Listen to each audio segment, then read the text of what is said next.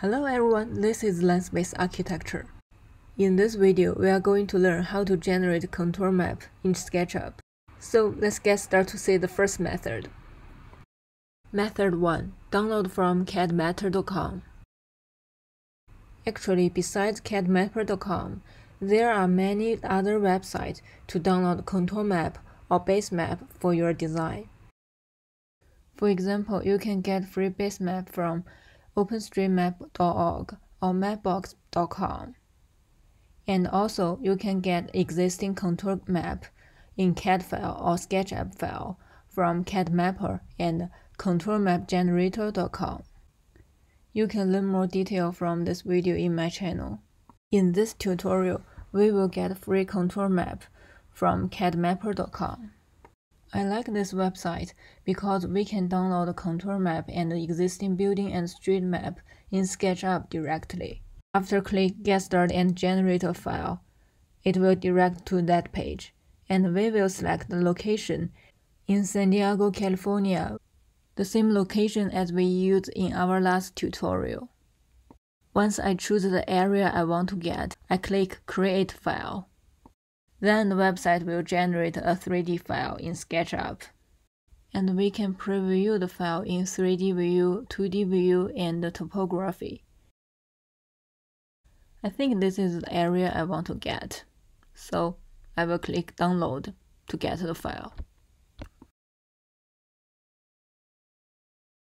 Then, how easy, we got the 3D topography file in SketchUp. Here I turn off the profiles to make the lines look lighter. And in the layer setting, you will see this model has separate layers: buildings, coastlines, contours, parks, paths, and topographies. And in this tutorial, we only need the contour lines. So I'm going to turn off the paths, parks, roads, and the buildings layers. Then we've got the contour lines for our site.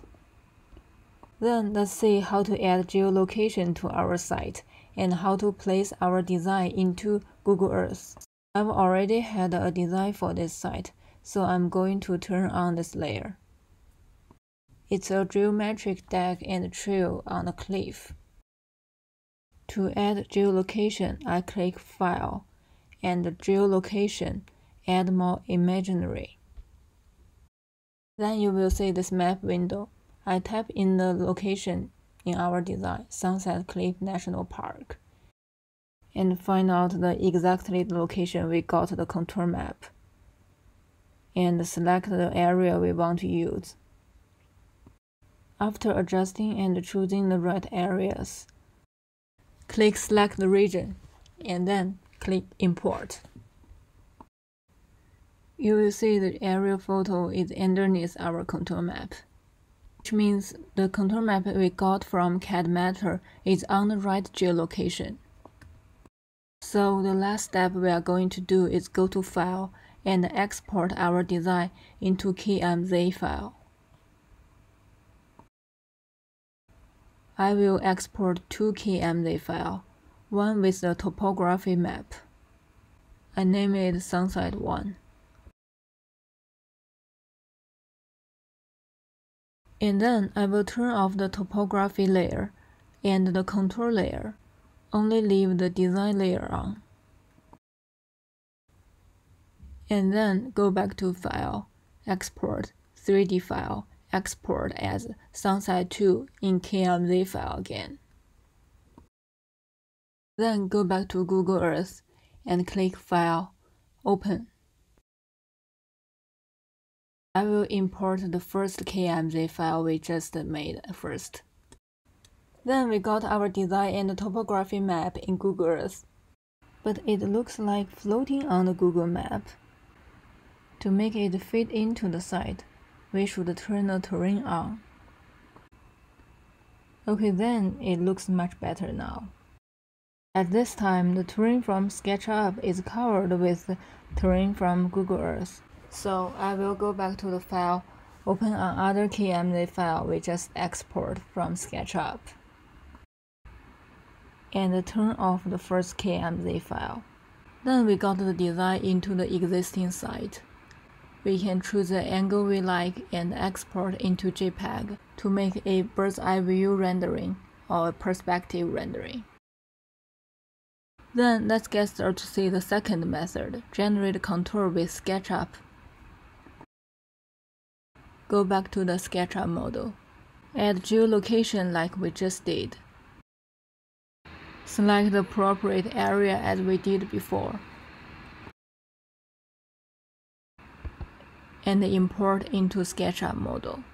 And then I'm going to turn off all of the layers. Only left design layer on, and also the location snap layer and location terrain layer. When you turn on the location terrain layer, you can tell it is the 3D layer. Then I'm going to turn off other layers, include design layer, and draw a rectangular layer underneath.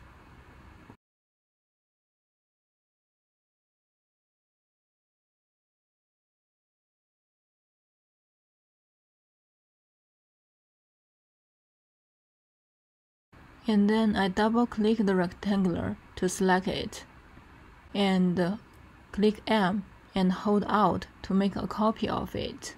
And I will space the rectangular to the height I want the contour to be. In this case, I want it to 5 meters. And then I tap X30 to make 30 copies of the rectangular.